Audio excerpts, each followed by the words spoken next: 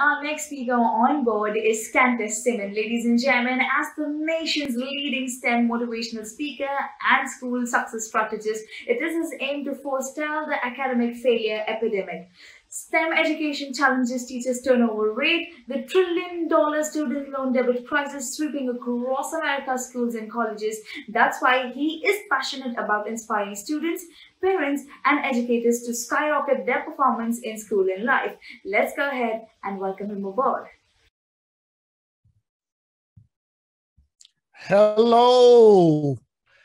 Yes, welcome to this presentation. Now, I'm not sure where you are across the world, but listen, wherever you are in the chat room, go ahead and let us know what country you are representing. Yes, go ahead and drop that in the chat box. Drop that in the chat box. I'm super duper excited to be here. Of course, I am Kantis Simmons and so privileged and honored to be here. And let me tell you something. I'm a STEM baby. Now, if you guys can hear me in the chat box, we have a lot of interaction. Go ahead and type 1 in the chat box. Type 1 in the chat box. But check this out. Yes, I'm a STEM baby. That simply means that I was raised in the area of STEM, science, technology, engineering, and math. But not only that, my parents, they always encouraged me to pursue education. It was something about education that they felt would prepare me for the future. Now, you see, when my mom, she birthed me out of her belly, my mom actually took me down to the nursery and she dropped me off. And I was there for 25 years. Yes, at only 6 months old, my mother dropped me off at the kindergarten. And I spent time there 5 years in pre-K, 7 years in elementary school, 5 years in high school, 4 years in college, then 2 more years in grad school, and then 2 more years in grad school. I have an amazing BS degree in chemistry from Norfolk State University, have a master's of science degree in textile and fiber engineering, and then another master's of science degree in polymer science and engineering. 25 years in school, and that has opened up an amazing opportunity for me to work as a scientist at NASA for many years. While working at NASA, I participated on a really cool project called fatigue crack propagation. Hey, this simply means we were measuring fractures in the aircraft and measuring to see how cracks would grow in the shuttles, in our airplanes, and our rockets. Also later on, working at NASA, worked on something called pressure sensitive paint. This is where now we paint the surface of an aircraft. And the objective was to get rid of all of the rivets, all of the screws, and make the surface one smooth surface. And then we paint that surface. And in the paint, we're now able to measure all of the outside forces. Later on, I transitioned to develop contact lenses. Now, is there anybody out there right now who's wearing contact lenses? Anybody wearing contact lenses? If you're wearing contact lenses, type 2 in the chat box. Type 2 in the chat box. Well, while working at Supervision, I specifically worked on daily wear lenses. This is where, of course, you will put a contact lens in at the beginning of the day, and you would take it out at the end of the day. But during the day, it was our objective to make the lens more comfortable, right? And so as you blink your eye throughout the day, guess what? You're now in the lens, it's releasing moisture into the eye. Not only that, I also had the opportunity to work on something called VisiTint. Many people who drop their contact lenses, you know who you are, right? You drop your contact lens and it hits the ground, and then you're now trying to find your contact lens. Well, we created something called VisiTint in the contact lens. Now, no longer am I a scientist at NASA or Supervision, but now I travel the country speaking on STEM. Yes, I'm a STEM baby, a STEM kid, and now a STEM speaker, speaking all across the world on STEM. Yes, and today I want to impress upon you the importance of the part that you play in everything that we have going on in our world. If you're on YouTube, of course, have many different videos there on YouTube. I have courses and programs to help students, educators, and professionals. And today, I am so excited to be here with you. Now, what I want to say to you is this.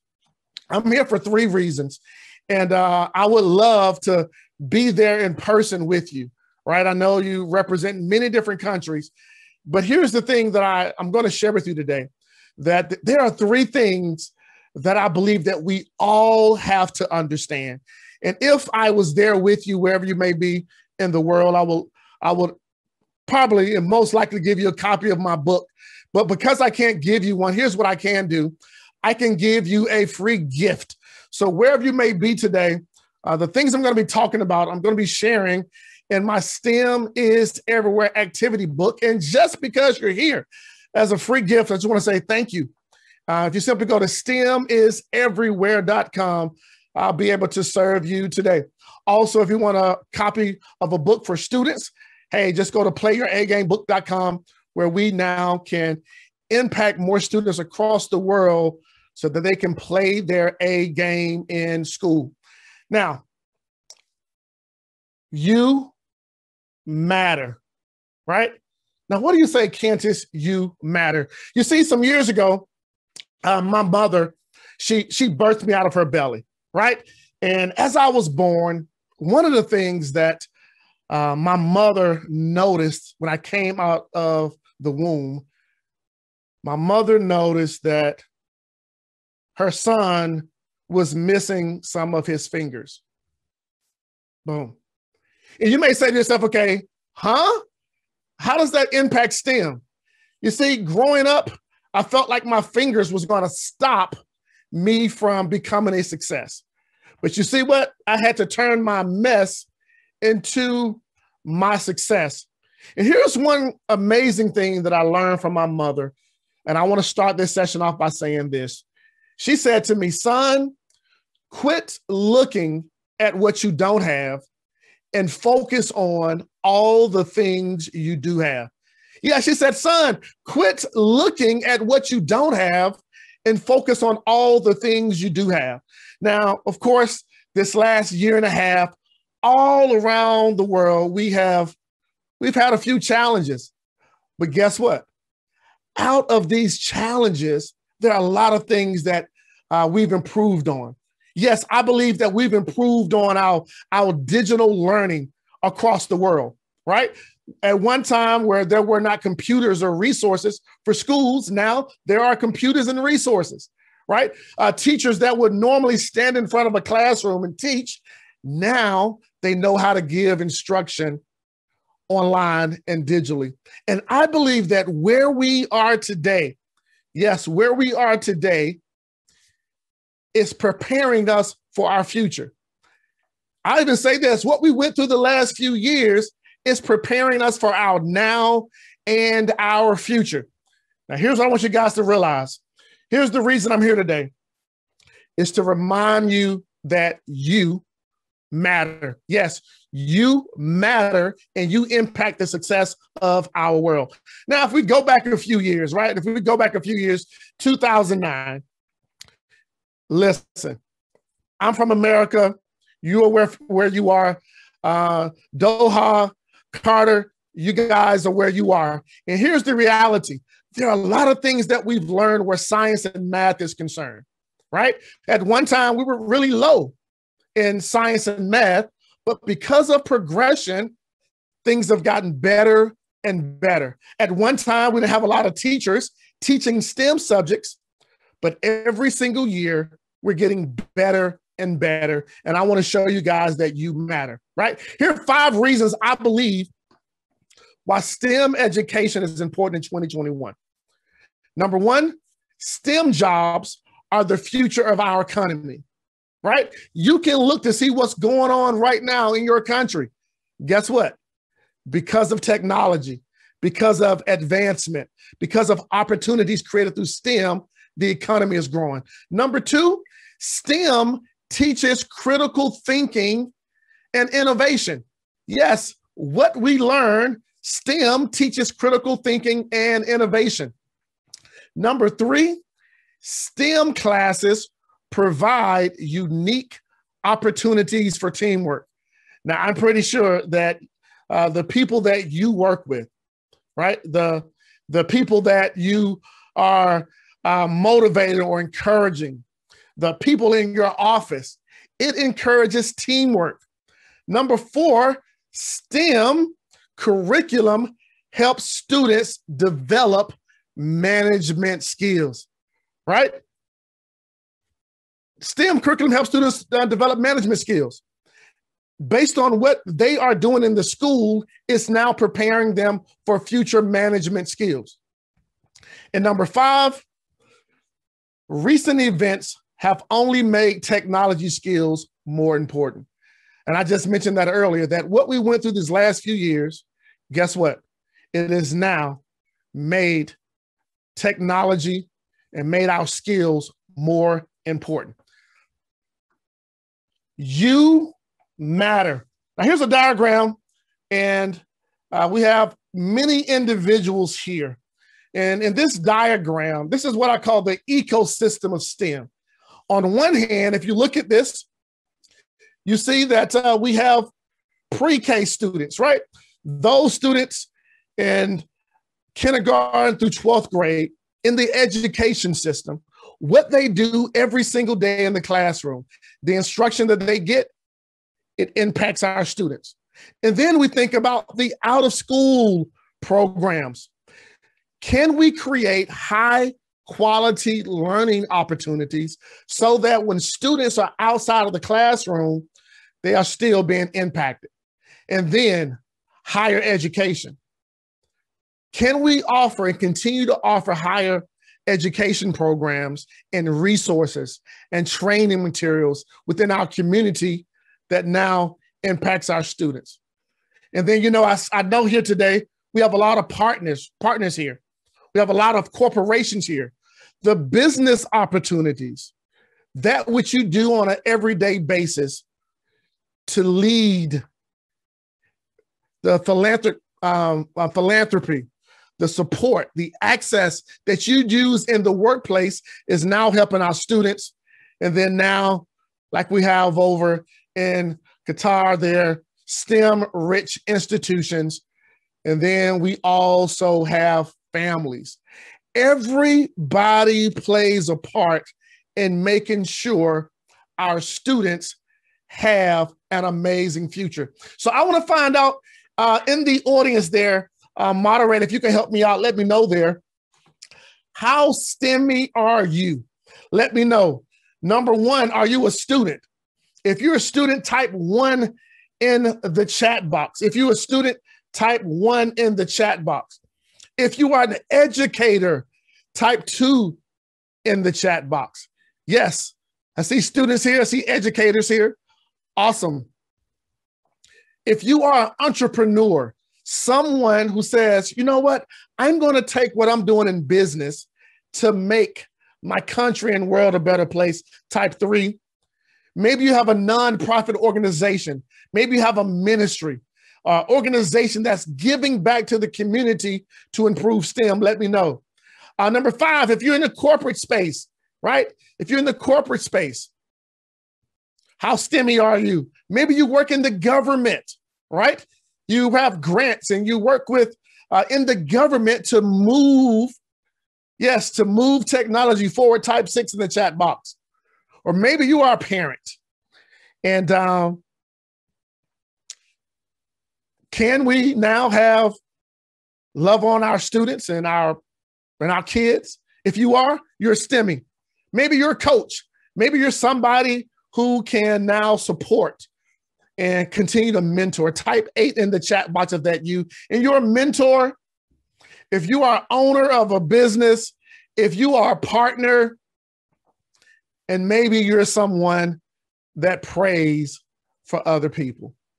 I want you to realize that as a parent, student, educator, government official, owner, intercessor, entrepreneur, you absolutely matter. Now, I understand that based on a lot of things that have been going on, right? I've spoken to teachers, I've spoken to different individuals, and I know sometimes things can get rough, right? Being able to adjust with all of the moving parts. Sometimes you can get burned out. Sometimes you can get stressed out. Sometimes you can get steamed out, right? And normally I would ask you on a scale from 1 to 10, how burned out are you? But I'm not going to ask that today, because I believe if you can answer these 3 questions, it's going to help you stay strong, right? You must be strong. Strong individuals, strong teachers create strong schools. Strong schools create strong communities. Strong communities create strong cities. Strong cities create strong states. Strong states, that was a hard one right there. Strong states create strong countries, and strong countries create strong worlds.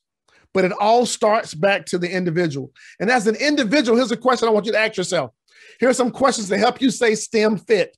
Number 1, in the area of showing that you matter, is this: what's your why? Yeah, what's the big reason you get up every single morning to push digital education, to push science, to push technology? What's your why? You know, for example, I could be walking down a river, and let's say as I'm walking down a river, my cell phone falls into the river. Now, I may be tempted to jump into the river to get my cell phone, but it's just a cell phone. But if my mother was walking with me and we were walking down the river and I fell in the river, and my mother fell in the river, now I will have a bigger reason to jump in the river. That's my why. And my big question to you is this: what's your why? What's the thing that's moving you to jump into this STEM river, to this digital education space? What is moving you? What is motivating you? So that's question number 1. I want you to ask yourself. Question number 2 is this: what are you pushing? Yes, what are you, when I say pushing, what are you emphasizing? What are you encouraging? And of course, this great organization is putting on this live summit because we are all trying to push digital learning, STEM education to the next level. And thirdly, outside of what are you pushing, who will you impact? Yes, who will you impact? Is it a student? Is it a parent? Is it a nation? Is it improving your country to now have world-class education in 2025, 2030, 2038? Who will you impact? I believe these 3 questions: what's your why? What are you pushing? And who will you impact will help you stay strong as we all move forward. Because at the end of the day, I want to remind you that you absolutely matter. You absolutely matter. Reason number 2 that I'm here to remind you that you are absolutely amazing. Yes, you are amazing.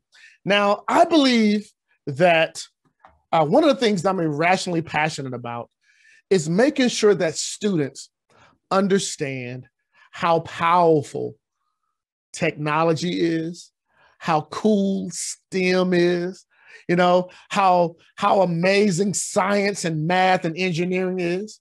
And I believe this: we should be able to teach STEM subjects so that our students learn it. And when they can learn it, then they will love it. And because they love it, they will now live it, right? They will learn it, they will love it, and they will live it. In the chat box, I want you to go ahead and type this. Say, STEM is everywhere. Yes, put it in the chat box. STEM is everywhere. Now let's think for a second, right? When I put my clothes on today, I used an iron and I knocked the wrinkles out of my sweater. When I went in to comb my beard, that was part of STEM. At one time it was nappy, but because of my comb and a little bit of heat, it now straightened my hair out. Here's the reality. STEM is everywhere. And I believe that if we're going to have our students, wherever they may be, if we're going to improve our education system, guess what? We have to encourage them that everywhere we look, science, technology, engineering, and math plays a part. Now, here's what I want you guys to do. I need your help here. Commentators, those in the chat box. I need you to let me know, all right? I'm going to put up certain subjects, and I'm going to give us the opportunity to chime in how we can teach STEM based on these certain topics, okay? Number one, STEM is everywhere. In the fashion industry, right? Think all across the world, in Qatar, in India, right? In the United States, fashion, it's a big deal. But guess what? How can we now take what's popular fashion and teach science, technology, engineering, and math? Maybe now we can have our fashion where now we could turn a sweater just by pressing a button into a short sleeve shirt. Or maybe we can have on jeans and we can press a button and those jeans will turn to another garment. Fashion, yes. What about all over the world? We all have politics. We all have different things in our government. How can we use STEM to improve government? How we select leaders, how we move policies. STEM is everywhere. What about in sports, right? Now, I'm a big baseball fan. And of course, we see the technology now with baseball. We see it where soccer or football is concerned. I know many of the countries call it football, right? But in sports, there are opportunities now where we can improve what we do. What about security? Like, can you think about this? There are over 3,000 people here today, over 30-something countries represented. And guess what? Because of security, we don't have any violations. STEM is everywhere. And of course, in our education system. What we experienced the last year and the growth of online education, the growth of distance learning, the growth of digital learning is on an all-time high because of technology. And what I want you guys to see is this.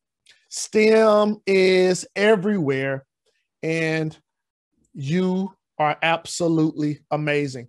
You know, regardless of where you may be in the world, you play an amazing part, and you are absolutely amazing. Because of individuals like you, we can push science and we can push math and push technology. And it takes people like you to make this world a better place. All right. So that's reason number 3, to show you that you are amazing. Reason number 3, I want to encourage each of you to take your assignment seriously. Yeah, take your assignment seriously. Now, of course, you see, I'm the coolest guy with 7.25 fingers. And I bring this up because, as I mentioned earlier, so many times we focus on what we don't have, but I want everyone to focus on what you do have. Regardless of what field you're in, regardless of the resources that you have, I want you to realize that you are enough and you have an assignment. Now look at this word assignment, ASSIGNMENT, right? There is an assignment that's meant for you. Now I know there's an invisible A, MEANT, but there's something meant for you to do, right? If you think about it, this microphone has an assignment. The lights have an assignment. This camera has an assignment. And I want to say this to you. You have an assignment. But not only that, if you look in the middle of that word assignment, you'll see this phrase S-I-G-N, sign, right? There are certain signs in your life to move you or to push you or to direct you to your assignment. Your gifts, your talents, the things that make you happy, the things that make you sad, all of those are geared towards your assignment. And then I-G-N.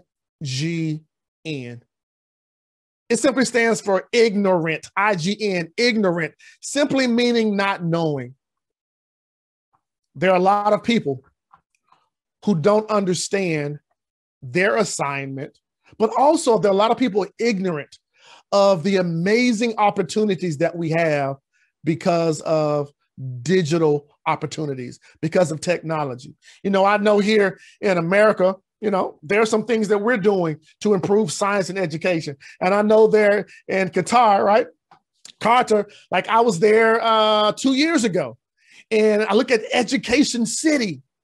And guess what? Because of people like you, people now are teaching and training and growing and making our education system better. Why?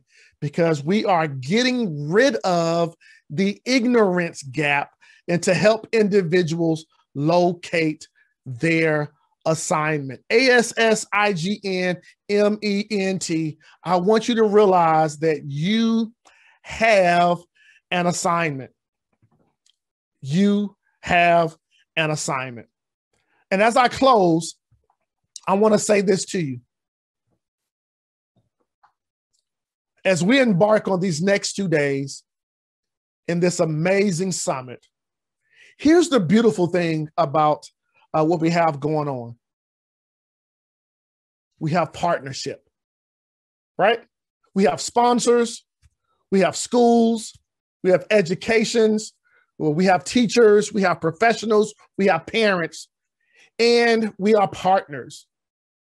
So what this means over these next 2 days is you go into this conference, into this summit, I want you to network. You know, think about some things that you can do to improve your schools, your colleges, your mentorship programs. What are some partnerships that you can do with other companies? What are some collaborations that you can do? Because the reality is this: STEM is everywhere, but more importantly, we are everywhere. And because we are everywhere, we now can impact more and more individuals. All right. I want to take a few questions here that are popping up in my chat box. Somebody asked a question here. It says, what do you see as the most pressing challenge in undergraduate science and mathematics education today, and how STEM education can help them? Yes. One of the most pressing challenges I see in undergraduate education is this. A lot of people don't see how their college degree plays a part to future technology, right? Some kind of way in our colleges, a lot of students just see their degree as getting a piece of paper. And what we have to do now is to be able to communicate with them, to show them that, hey, what you're doing in college is preparing you to think. Your thinking now creates a skill set. And now you have these skills, which now we can use to improve our country and our world, right? So what can we do in our schools?